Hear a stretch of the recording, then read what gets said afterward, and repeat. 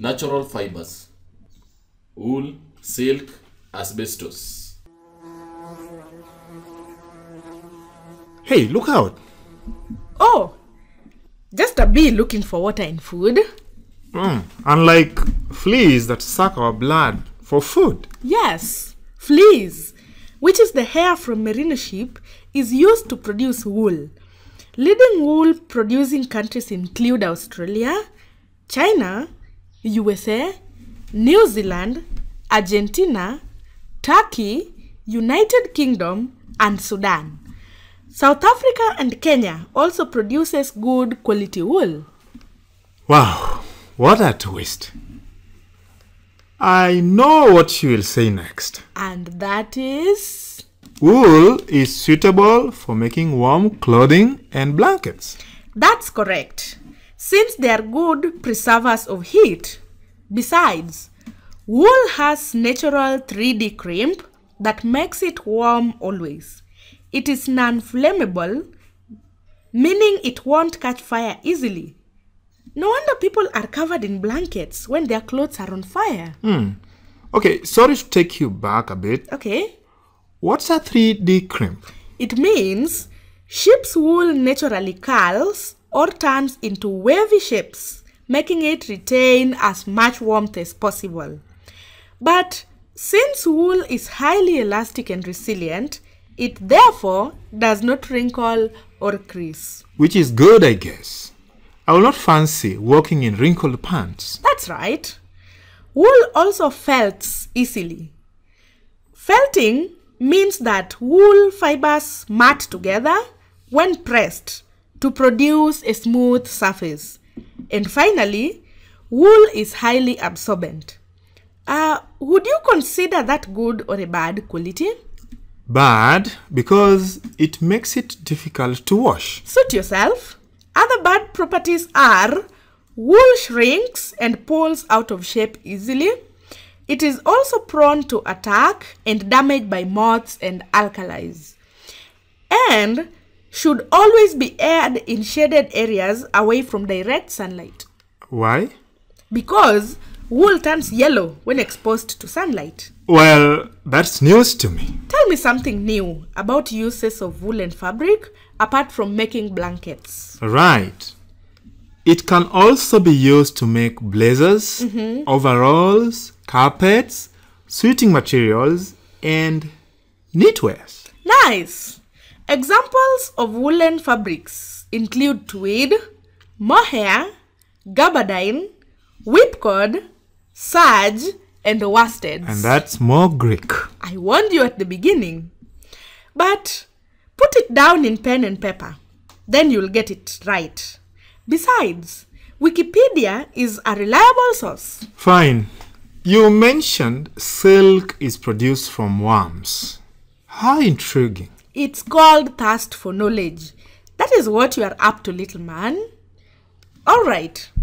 Silk is a fine, strong, and soft fiber produced by silkworms. It is then used to build up cocoons of silk larvae, which are then collected to make thread and fabric. You need advanced and sophisticated technology to extract silk fiber from the worms. Some silk-producing countries of the world include China, India, Japan, Italy, and South Korea. And I guess you need a lot of these worms to make something tangible out of them. That must cost a lot of money.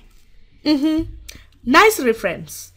I guess it is the quality of silk that is worth the risk of spending large amounts of capitals to produce it. For instance, silk is very strong, lustrous, that is bright and shiny. It is elastic, which makes it crease resistant and drapes well. Plus, it is warm, non-flammable, resistant to mildew, fungi, and moth, as well as highly absorbent with high affinity for dyestuffs. High affinity for dye who? Dyestuffs. It means silk fabrics hold onto dyes quite easily and readily. Wow, you are gifted. Well read is the word, boy.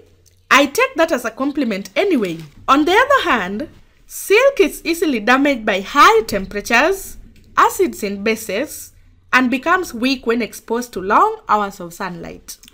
Which will not change my mind about silk fabric. You have made me like them the most. I guess they are the best suited to make dresses, shirts, blouses, furnishings, neckties, as well as scarves. I can't agree more. And taffeta, chiffon, brocade, velvet, satin, crepe de chine, faye are some of the examples of silk fabrics. I won't say it. Say what? Greek. You just did. The last of the natural fibers we will discuss is jute. Nope. Asbestos. Oh. For jute, why don't you make it your own homework? Okay. Asbestos is a metamorphic mineral that is extracted from rocks of the earth. It is then woven into fabric or can be used to make fireproof vests as well as construction materials. Major producers of asbestos are Russia, China, Brazil, and Kazakhstan.